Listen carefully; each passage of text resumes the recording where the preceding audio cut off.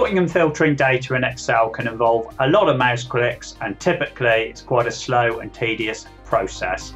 But there's a ton of shortcut keys. In fact, you don't need to touch the mouse at all. You'll get it done 10 times faster. I'll go through the whole lot in detail for you right now.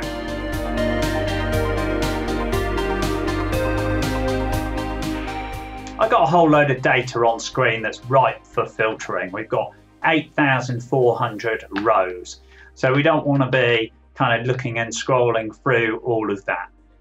And the first thing I'd say before I show you any more shortcuts, the biggest shortcut is turning this into an Excel table before you start. And the shortcut key for that is Ctrl+T.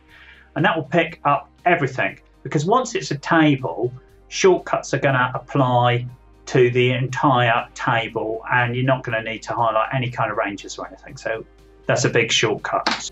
You've got a whole load of other styles you can pick here. I quite like this one. One of the first most useful things that you're going to need to be able to do quickly is navigate around this data, because if you're kind of right down here somewhere, like, you don't want to be kind of going up with the mouse or anything. So, you know, Control and the arrows will move you around this data ultra fast. So you can do all your navigation on the keyboard. It's obviously going to save you a lot of time before you even start filtering.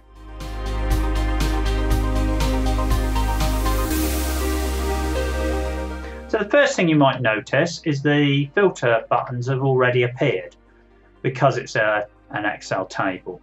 But the shortcut to remove those is Ctrl+Shift+L, and that will just toggle them on or off.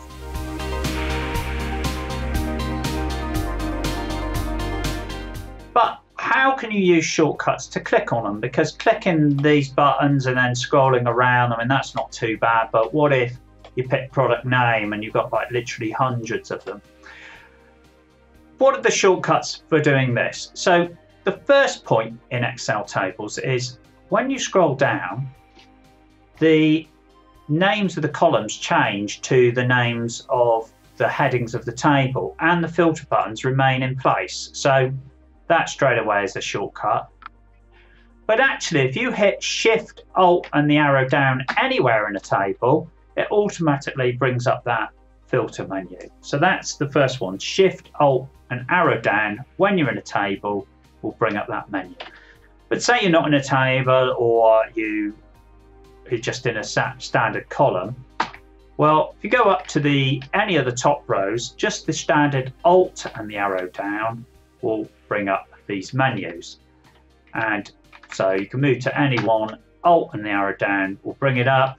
Anywhere in the table itself, Shift, Alt and the arrow down will bring that menu up.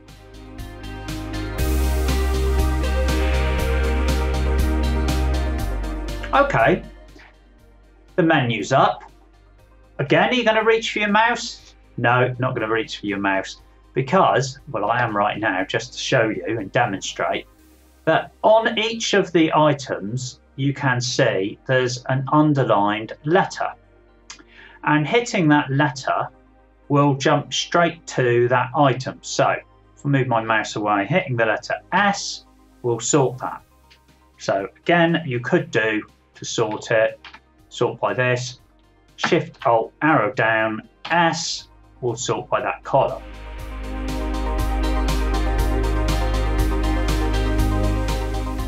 Back to our headers then. The letter E will jump straight to the search box. You're straight in there.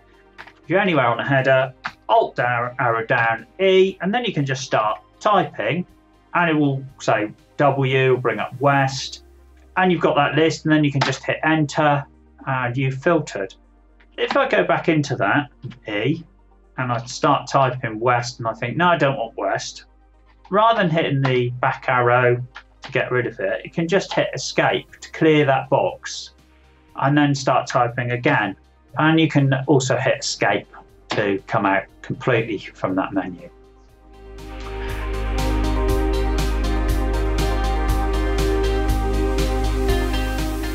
But what if you decide that you just want to clear that? Well, Alt arrow down and you can see the letter C says clear the filter from just that column. So Alt arrow down, C clears just that column. If I just apply a couple of kind of random filters on here, so I've got 2 filters on, I can get rid of all my filters at once using Alt-A to access the data menu and C to clear all filters. And of course, another way to do that would be to hit Ctrl+Shift+L and Ctrl+Shift+L to put them back on, because if there's any filters, you hit Ctrl+Shift+L to remove the filters, it just removes them from the entire column. And sometimes I do that because it just seems faster than hitting multiple keys.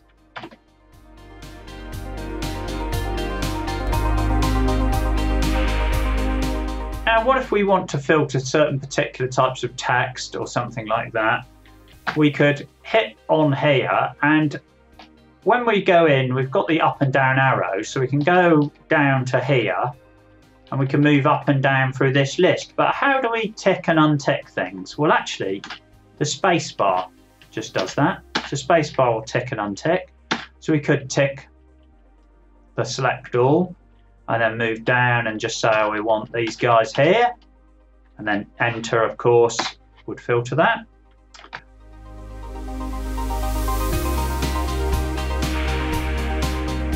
Sometimes we want to reach things in very long lists. So, for example, on here, I'll go down into this list. You can say, you know, if I was to scroll down, it's very long. Yeah, there's loads of people. So, rather than use the mouse, if I go back on here, hit end, you'll go right to the very end. And the great thing about that is that all the errors and the blanks are at the end. So you could do home. So if we wanted just blanks, for example, press home to go to the top of the list. Space bar to toggle the select all, back to end and hit on blanks. And there we go, there's all our blanks. So just doing that a bit faster then, so you can see Alt-A, C. So it's Alt down, in here, space and blanks. And you might think, that's not too bad, a lot to remember, but of course you don't actually remember this stuff, you just work it out over time.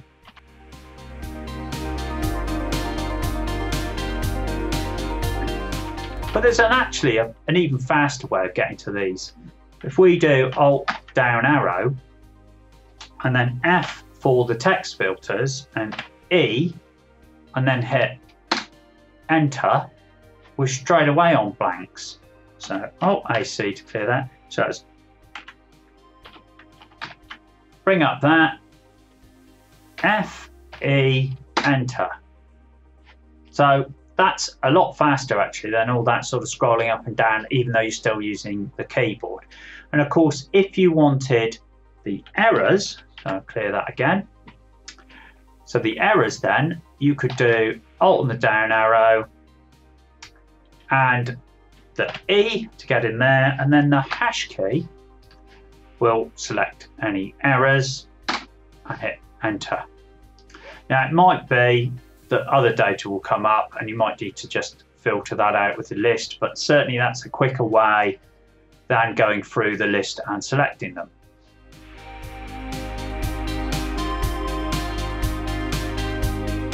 Another thing that you might want to do in lists is filter based off of what it is that you're looking at. So let's just say we're thinking about this product here, Xerox 21. How do we go about filtering all of that? Well, you know, even with the shortcuts I've just taught you, you'd still be looking at sort of Alt arrow down and then an E and then, you know, typing in Xerox.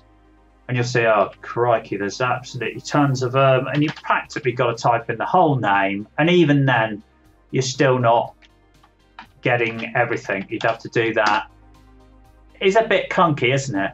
You know, even with shortcut keys, it's quicker than using the mouse, but there's a much better way. So let's clear that again. So where was I? Now on your keyboard, hopefully you've got something that simulates a right mouse click, and if you haven't, I'm just going to right mouse click anyway, sorry, on there, and you'll see the menu that comes up. But this key is typically to the right of your spacebar and in between the spacebar and the control key. So I'm going to hit that key, and that's going to bring up this menu. And then you can, of course, use the arrows on that menu. And you'll see one of them is down here, you've got filter. But of course, you could just hit the letter E to bring that up. And then on here, you see you have filter by selected cells value, which the underlined letter is V. So you hit V. So I'm just going to clear those filters to show you how fast that could be. So that button, E, V. So really, really fast way of filtering on whatever happens to be selected in the cell. The other thing you might have noticed when I used that right mouse click shortcut was that there's various other ways of filtering too. So it's not just by value, you have by color, font color, or the icon. So if you'd switched on some icons for conditional formatting or something. So it's a great tip, that right mouse click simulation on the keyboard anyway, for all manner of reasons, because you can see there's just a massive menu of commands that you could use. I'll hit escape to come out of those menus.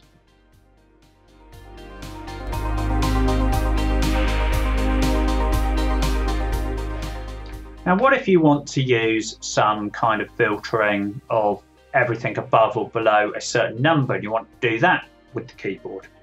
So again, because we're in a table, we can hit Alt, Shift and the arrow down to bring up the filter menu. We don't need to first go to the top of the menu. And you can see you have number filters on the letter F, and then you have, say, less than, and of course then we have already filled out, we can just type in our number, so sales less than 100, there we go.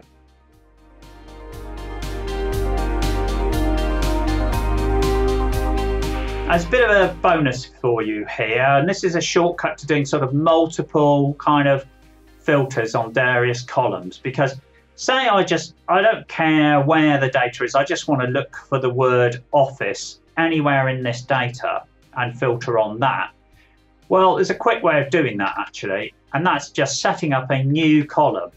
So if I just call this combined on the end here, and I can use the text join function, and I'm just going to put like a space in between each word for the moment, and it doesn't matter whether I ignore empty or not, and just select kind of the entire thing, table, and hit enter.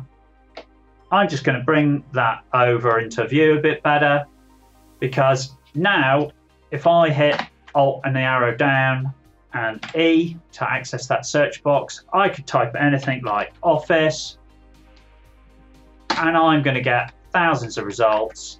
And you'll see I'm getting things like home office, but also office supplies within corporate customer segments.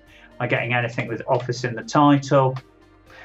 And this is not a result that you can achieve by using multiple column filters at the same time. So it's just a little tip if you want to sort of search across entire data sets simply and easily.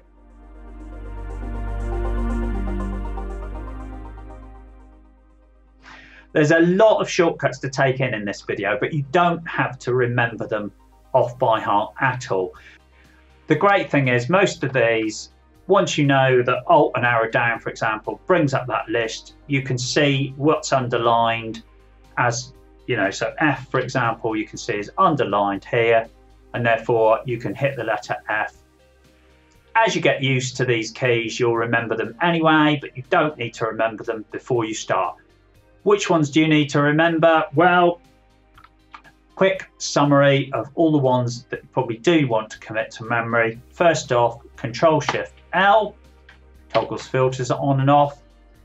Alt and the arrow down brings up your menu. The letter E, because it's not shown, gets you into the search box. Alt takes you up to the ribbon so that you can then select letters as you go. Everything else, just follow what Excel is showing you.